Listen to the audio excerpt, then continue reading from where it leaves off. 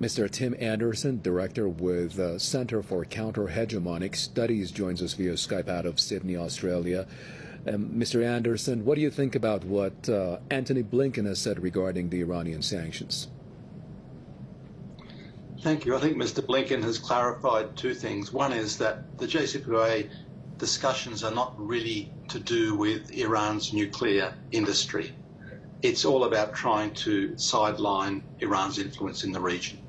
So that being said, it's hard to see that the nuclear deal is anything other than a corpse sitting in the morgue, which no one wants to bury, because Iran, having the high moral ground, doesn't really need to do anything. It says it's waiting on the US to come back to compliance in a practical sense. And on the other hand, the US perhaps is trying to provoke Iran to move away from it and therefore gain some kudos perhaps with the Europeans. But really it seems to be going nowhere.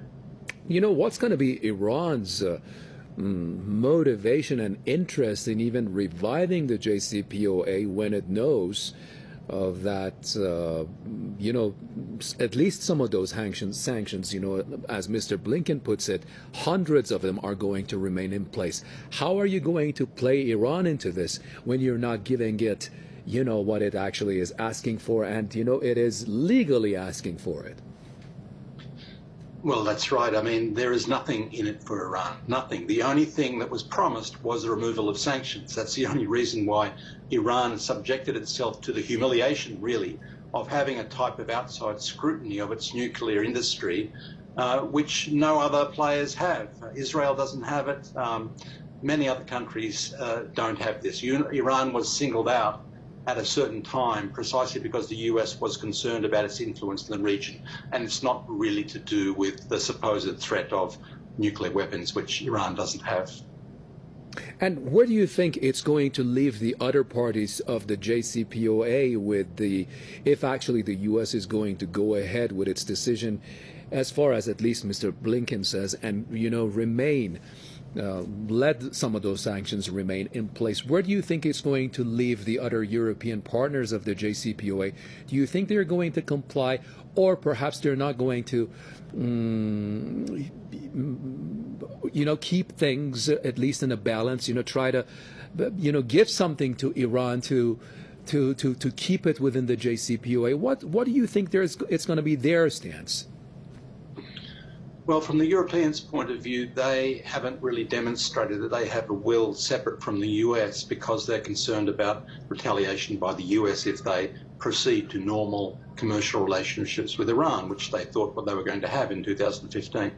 Let's remember there's also Russia and China here who do have genuinely independent positions on this, and up until now Russia and China have been trying to maintain the idea of resurrecting the agreement, but who knows what they really feel behind the scenes. As I say, it may be that the US is trying to provoke Iran into a unilateral withdrawal and then try and you know, get into a blame game where they will try and sheet home the blame to Iran for destroying this deal. But really, no one wants it at this stage. There's nothing in it for Iran at all.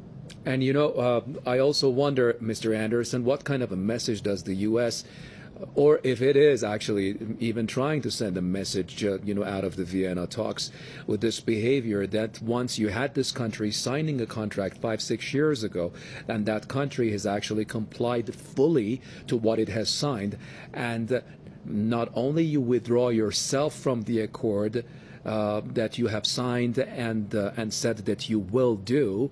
Not only that, but you say that those sanctions are going to remain in place, yet you want that country to again fully you know, foot the bill and you know, do what was enshrined in the JCPOA. I wonder, to God, you know, what kind of message, you know, it's sending to other countries in the world.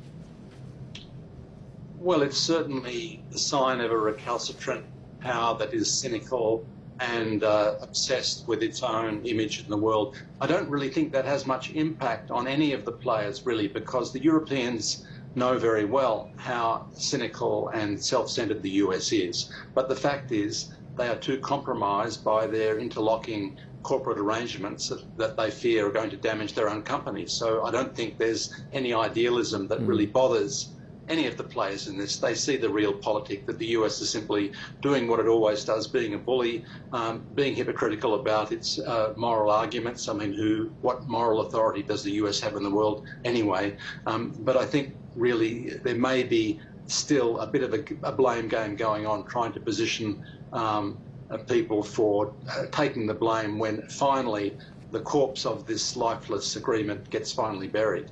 If the U.S. Yes, Mr. Anderson, if the U.S. really is going to go ahead with what, at least, what Mr. Blinken has said, what kind of a roadmap do you think, or what kind of a reaction would you say as an observer this is going to bring about from Iran, from Russia, from China, and basically, what kind of a response do you think the world is going to give this? Well, that response is already well in train. The Europeans did have a process of being able to carry out independent financial relationships with countries under sanction. They began this back in the 90s with Cuba. They set up an INSTEX process for Iran, but it's really been of very marginal importance. And now we see these very large commercial agreements that Iran has with China and is developing with Russia now. And we see that whole Eurasian movement, ironically, which was something that the US tried to avoid. The US is still to this day trying to block these Eurasian integration agreements, but their recalcitrance and their aggression in the entire West Asian region has really accelerated, I think, the process of really building some new financial architecture and commercial architecture from the east of Asia to Europe.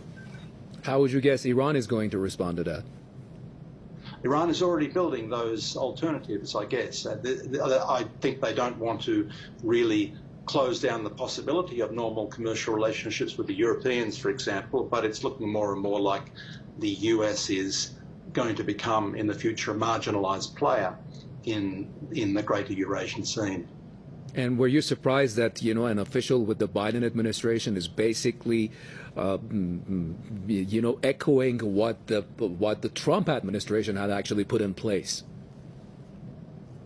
Well, in some respects, because you would think that the Biden administration wants to go back to the agreement that Biden himself was a part of in 2015. On the other hand, there's great continuity amongst all of the administrations, the last several administrations in the US. If you look at the wars in the Middle East, you recall there's a Biden official who said recently that the US owns 1/3 of Syria and is going to use that as leverage for a political outcome in Syria. So that was really the Trump administration's position. So Biden has inherited a great deal of Trump, and there's much less change between US administrations than perhaps people imagine.